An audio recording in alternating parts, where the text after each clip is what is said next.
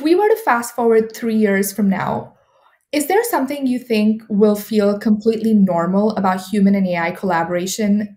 that compared to today? Yeah, so I think 3 years from now, we will all be very comfortable speaking to AI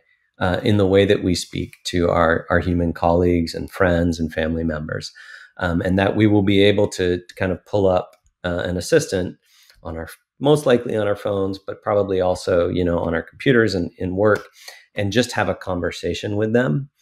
and we will have developed a trust for what the AI can do. And I think it goes back to what I just said, that AI surprises me with how good it is the first time that I ask it to do something, and like the quality of what it produces that first time.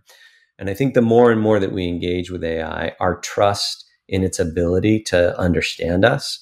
and to provide us with information, content, experiences that are